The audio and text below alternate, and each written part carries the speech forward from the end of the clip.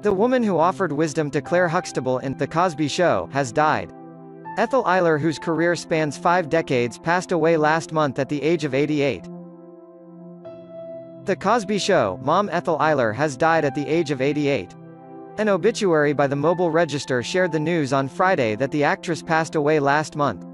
Her cause of death was not disclosed.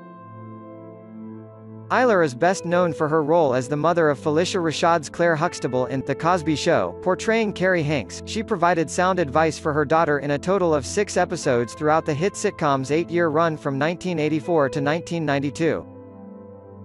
The actress, who was only 18 years older than Rashad, also reportedly named her character after her grandmother. Ayler's career spanned 5 decades and several entertainment mediums. After graduating as a voice major from Nashville's Fisk University, she pursued a music career and broke out in the touring company of Porgy and Bess. Her musical talent later landed her roles in off-Broadway and Broadway shows.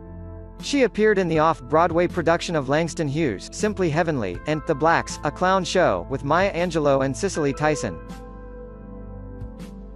Her Broadway appearances include Jamaica, The Cool World, Quimina, Black Picture Show, and The First Breeze of Summer. Her final stint in Broadway was in 1997 in the Tony-nominated The Little Foxes.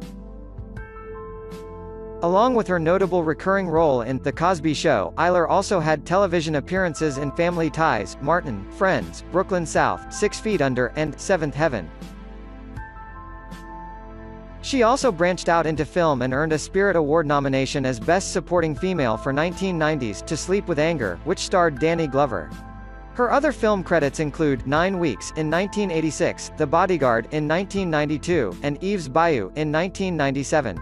Ayler pursued her career in entertainment beyond The Cosby Show. Some of her co-stars did so but recently made headlines for other matters.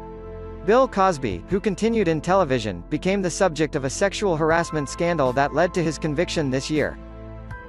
Jeffrey Owens, who moonlights in service jobs in between acting stints, was job-shamed on social media. The controversy earned him the respect of many, and he gained newfound popularity because of it.